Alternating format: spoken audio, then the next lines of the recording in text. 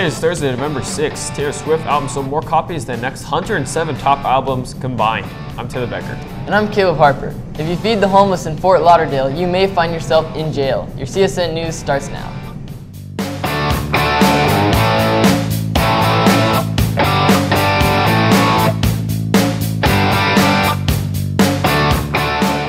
Music may not be on Spotify anymore, but Taylor Swift is still popular and making big money.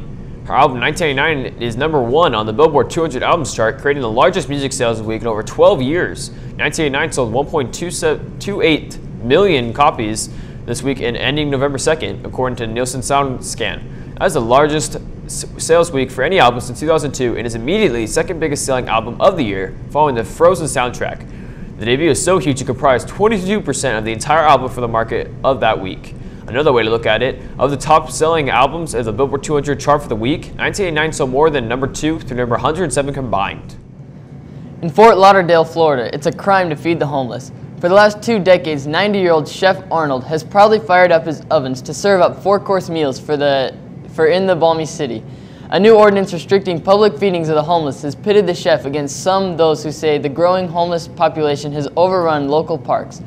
Chef Arnold and 2 South Florida ministers were arrested last weekend as they served food. They are charged with breaking an ordinance restricting public feeding of the homeless.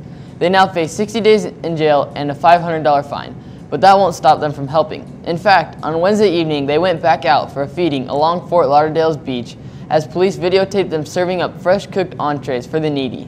The first fossil of an amphibious dinosaur has been discovered in China by a team led by researchers at the University of California, Davis. The fossil is described in a paper published in the journal Nature. The fossil represents a missing stage in the evolution of marine reptiles from the age of the dinosaurs about 250 million years ago. Until now, there were no fossils marking the transition from land to sea and is about 250 million years old, measuring roughly 1.5 feet long.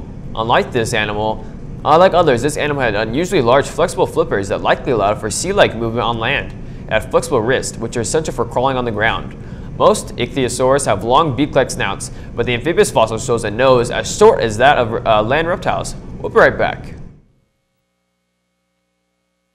If you're looking for information for financial aid or college, join us on Thursday 20th from 6 to 7 p.m. in the CHS library. Both parents and students are invited to attend to learn about types of financial aid, who gets financial aid, and how to apply for financial aid. Also, there will be a Spanish presentation for the non-English speakers. Financial aid reps from CWI and NNU will be there to answer your questions. This could be your first step to your college career. See you there.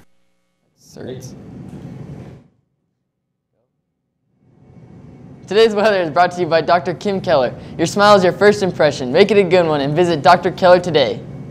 Today's high is 67 with a low of 48. Tomorrow's high is 61 to a low of 42. The at-risk attendance sheets have been posted in the foyer. Please take a look. If your student ID number is on one of the sheets, you need to talk to your grade level attendance dean about appealing for credit. Freshmen, that's Mr. Netto. Sophomore, find Miss Perlman. Juniors, Miss Keister, and seniors, Mr. Ewing. There'll be a brief football meeting this Friday after school. All students that finish the football season, please attend. The football banquet is Tuesday, November 11th at 6 p.m. in the Commons. The first annual Winter Cat Blast will be hosted by the Wildcat Boosters on November 15th from 5 to 7 p.m. Come join the introductions of the winter teams and clubs. There'll be food, fundraiser, games, and lots of fun. Seniors want to take the SAT or ACT. If you plan to take the December SAT, you must register online by this Thursday. If you want to take the December ACT, you must register online by this Friday. Don't miss these important deadlines.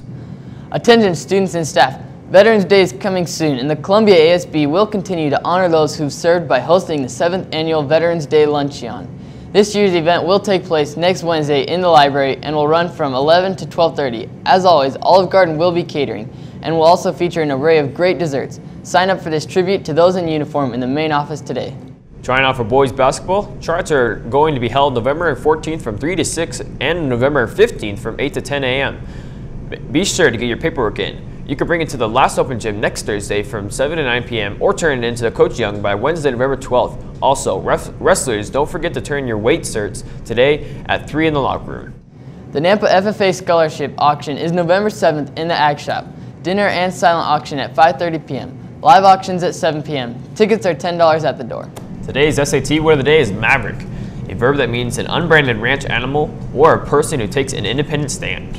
You could use it this way. Peter had a different business vision than his coworkers and so something of a maverick, started his own company. That's your news. We'll see you again tomorrow right here on the Wildcat Wire.